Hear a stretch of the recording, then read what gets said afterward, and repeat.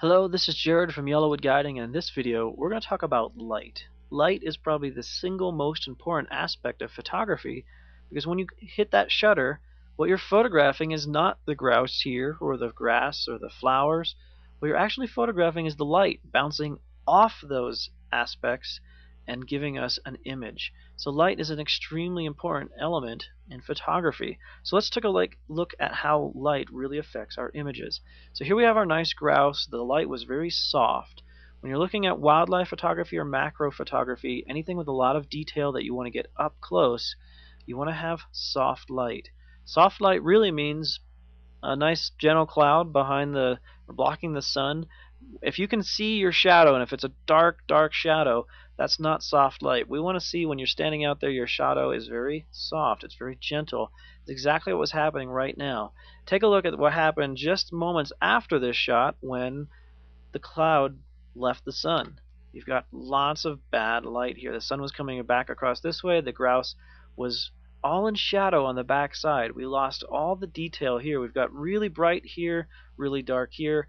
Cameras don't like bright and dark, so we want to try to get the best light possible to get the image to work. So take a look. Here's a perfect example of where it works for one and doesn't work for the other. If you're going to photograph two animals, if you're going to photograph on a sunny day without any clouds, you need to have the light work just right. The sun was coming from this direction behind us.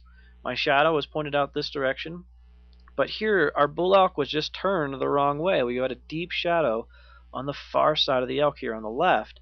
The sun was coming over here, lit him up perfectly, and this is where I often talk about the hug rule. The hug rule is where you look in the direction of your shadow, which would have been going this way. We then put your arms out like you're about to hug somebody. In between your arms, if you hold your arms out about 60 degrees from the direction you're looking, in between your arms is the best light of the day.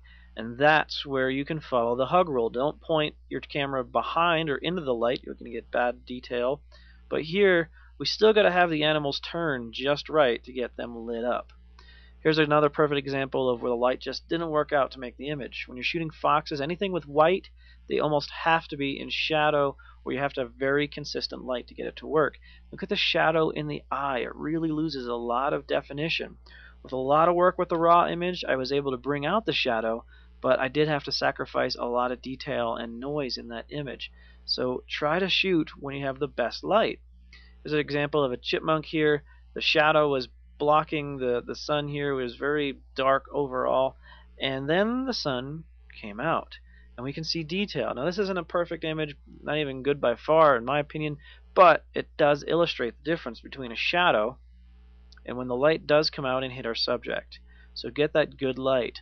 Here's a perfect example of good light. Nice soft light. We've got tons of detail. Look throughout the trees. There's no shadows in the trees. There's no shadows in the antlers. Just a little bit. There's a little bit of shadow underneath where the legs were blocking, but there's so much detail in the image, and you can see everything smoothly. That's what you want to find. There was a nice cloud, nice soft wispy cloud that was breaking up the sun, offering us this great light when we took this image. If you're going to ever shoot flowing water, you need to shoot on a cloudy day. If the sun is out at all, you're going to get blinkies all over this white water. The other thing, if you're going to shoot flowing water, you generally want to use a slow shutter speed. And the cloudier it is, the slower your shutter speeds are going to be. You'll get that nice flowing water. We don't want to darken up the image so much to take care of the blinkies that this is all shadow. We want to see the detail. So detail is really important for the light. Here's another example of wildlife on a nice cloudy day.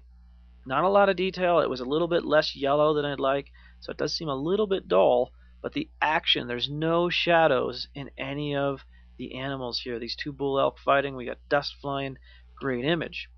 Now here's something interesting to look at when you look at light. White balance is all about the temperature of light, how blue or yellow. So this is a yellow image. The sun was shining. Here is where it's blue, where a cloud came through. Using auto white balance on your camera means you're going to have to shoot generally in RAW and fix it later. There's an example where I didn't fix the blue tint because of the cloud. Here we got a fox. If I would have been following the hug rule, I should have been standing way over here shooting across, but I wasn't. I was on the trail. The fox just ran into me, and I got really bad shadows on the far side, and we don't have any detail. Can't even see the eye at all. But take a look at this fox. The light was a lot softer. There was clouds blocking most of the light. We were standing actually in a grove of trees that were also shadowing the fox. There's just a little bit of light on the far side, but check out all the detail and the eyes, the intense stare of that fox as it looked across the meadow. Here's a great shot shooting in a snowstorm. The snow's fallen, the bighorn sheep's coming right down the road, and it was perfect because there was no shadow. If there would have been a sunny day, there'd have been shadows all over here. Often with horned or antlered animals, their ear will block their eye, will actually shadow the eye, and you'll get that aspect. Look at this ram. Sunny day. Light just stunk. Just really bright here, no detail. Everything else is in shadow. It doesn't work out. It doesn't give you the detail that you want. You can't necessarily use a flash to flash an entire sheep. It's just not going to work. Also, in a national park, that's not really advised. So you're going to have to wait and get the best images. It involves a lot of times getting lucky. But if the weather's not great, if it's not sunny, it's a great day to go out and look for wildlife. But if the sun's setting, the sun's rising, that's a great time to head out for landscape pictures, especially if there's just a few clouds. Those few clouds catch the light. This is an HDR image, but what really made this image is the fact that the light was shining after the California fires, and as we looked here to the west, all that dirt particulate matter in the atmosphere was glowing pink and made for an amazing sunset way up on the trail on Trail Ridge Road.